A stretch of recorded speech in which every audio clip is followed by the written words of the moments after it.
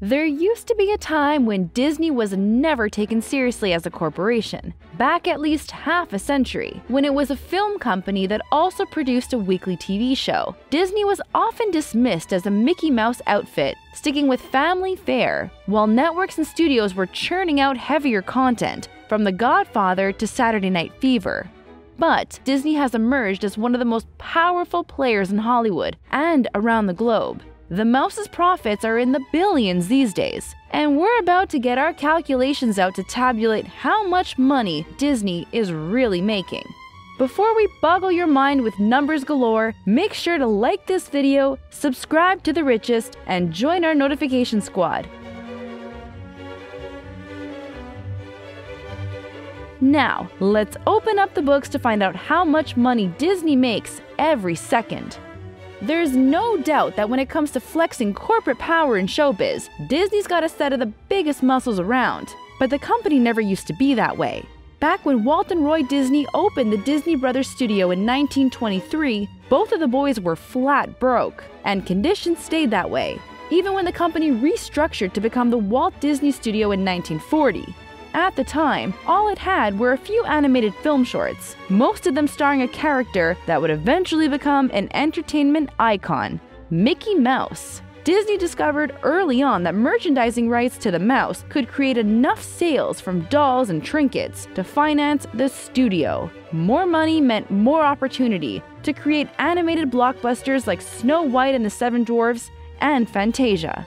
Merchandising also signaled to Disney that the company could diversify beyond making films and mouse paraphernalia. By 1955, Walt branched off into the theme park business, opening up Disneyland in California. He already had a TV series going and was adding live-action movies like 20,000 Leagues Under the Sea to his filmography of animated classics. Walt passed away in 1966, and his brother Roy ran the company until he passed away too in 1971. But by then, the company already set their sights on bigger goals, such as their second theme park, the Epcot Center in Florida. They also created a few more movie studios for more adult content in the 1980s, and discontinued their TV series to create the Disney Channel on cable. Then, as the profits rolled in from those moves, the mouse went crazy. In 1996, Disney bought television network ABC and sports cable station ESPN for $19 million.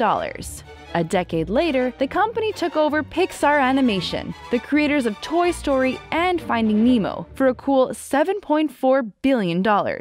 By 2009, Disney was in the comic book business, with a $4 billion acquisition of Marvel Entertainment, bringing over a slew of superheroes, from Spider-Man to Thor, all working for Mickey Mouse. Then, in 2012, the force was with Disney when it bought out Lucasfilm for another $4 billion, and with it, the entire Star Wars saga. With the likes of Luke Skywalker and the gang on board, a galaxy of opportunities awaited Disney. Not only in additional movies and merchandising, but the collection of titles that had enough streaming possibilities and the hopes of eventually rivaling Netflix. Those are now in the works, thanks to purchasing a 75% share in BAMTech, a sports live streaming company. And they also took over entertainment streaming company Hulu. Disney just recently scored its biggest deal ever. In March, the mouse bought Fox, as in 20th Century Fox, the Fox network, and all of its cable properties for more than $70 billion. How valuable is Disney these days? Almost all the money made by Disney came from four sources: media networks, parks and resorts, studio entertainment, and consumer products and interactive media.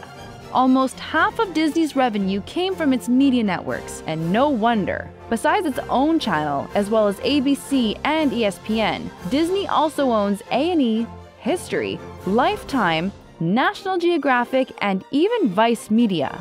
All told, it has roughly 100 networks and channels under the mouse's thumb. Total revenue from Disney's media networks? $24.5 billion. Disney's Parks and Resorts was the second strongest list of companies in terms of revenue, with more than 50 of these properties, which includes everything from Disneyland and Epcot to yacht clubs and beach resorts. The mouse is made in the shade. Total revenue from Disney's Parks and Resorts? Well, $20 billion can buy you a lot of days lying in the hot sun.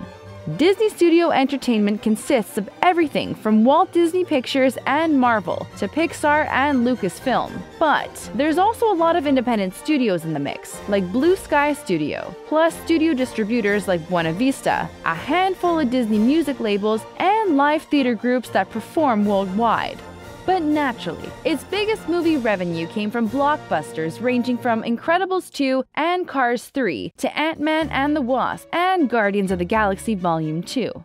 Total revenue from Disney Studio Entertainment? Let's round it off to $10 billion.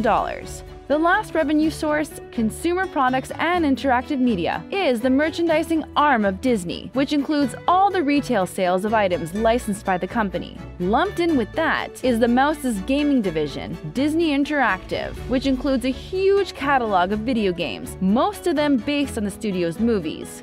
Total revenue from Disney's consumer products and interactive media? We'll make it simple and say $5 billion. Add all the revenue from additional miscellaneous sources, and the Mouse raked in nearly $60 billion in 1 year. Taking away all the expenses, and Disney was left with a profit of $12.6 billion. If the Mouse walked off with $12.6 billion in profit in 1 year, he would have made $34.5 million in a day. As for how much an hour he'd get, how does $1.4 million sound? And for every minute that goes by, that's almost $24,000 going into his pocket. So every time you hear that clock tick, that other sound you hear is nearly $400 hitting the palm of his golden paw.